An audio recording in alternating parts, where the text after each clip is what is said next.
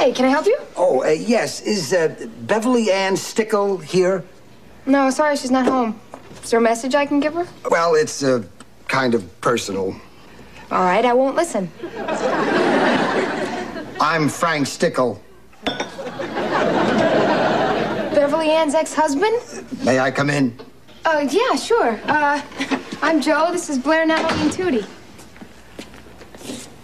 I guess she mentioned me, huh?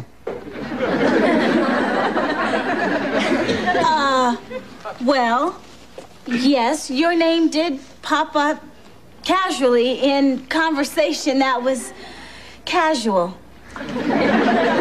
Yes, I get the picture. So when do you expect her? Soon. Later. Sooner or later. Well, just tell her that I dropped by and I'll be calling her. Thank you. Oh, there's nothing like an early morning bike ride to ruin your entire day. Hi, Bougie. What are you doing here? Oh, well, I just came to New York for the weekend, and I thought I'd drop by to see how you were doing. How uncharacteristically thoughtful of you. Okay, the bikes are all put away. We must do this again when my thighs stop throbbing. Frank Stickle, this is Andy. I'm adopting him. And, this is Oliver. I'm, Let's just say she's not adopting me. well, here we all are. Why are we all here? Well, I thought that maybe we could talk. No, I don't think so. Ollie and I have lunch plans. I understand, but I'll only be here for a short time, and honestly, this is very important, Bougie. Oliver, would you mind? Not at all. We can have lunch tomorrow. I'll be even hungrier by then.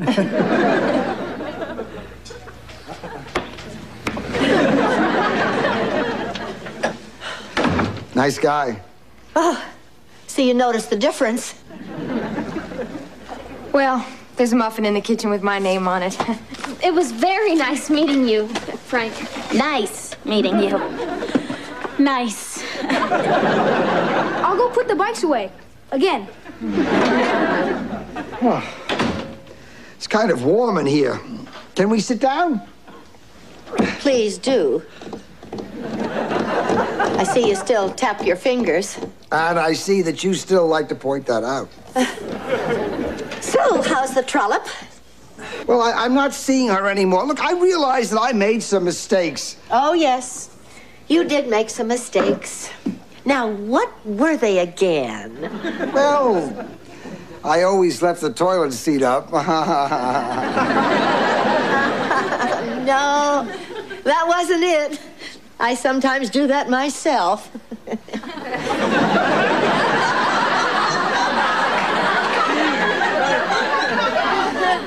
It was leaving me.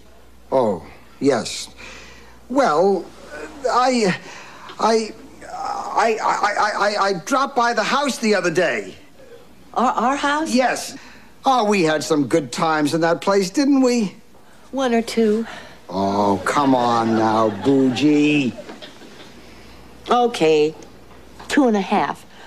There I was, standing there, looking around the house, when all of a sudden I realized something. We don't live there anymore. Nothing gets by you, does it, Frank? But we were happy then. And I want us to be able to be that way again. There's no reason we can't take a chance on having a new start. A new start? I want to ask you something. You're right. It is warm in here. Oh, Joe, let me help you with that.